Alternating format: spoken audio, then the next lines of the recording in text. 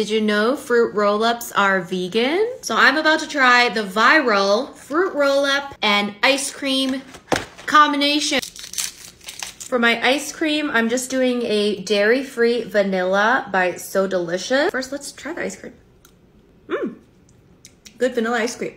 Cashew. All right, so you're supposed to like put the ice cream into the fruit roll-up, wrap it up like a burrito. Oh my God. Okay, so it's already getting like frozen. Here we go, guys. Let's give it a go.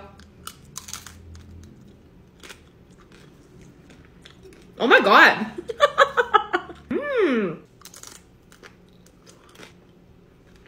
Okay, so it's like really hard to describe that experience. So initially you get that lovely crunch and then the melting of the ice cream. It doesn't really taste like a fruit roll-up at first. It just kind of tastes like a refreshing vanilla ice cream with a little bit of candy or something. I don't know, it's hard to explain. You're just gonna have to try it.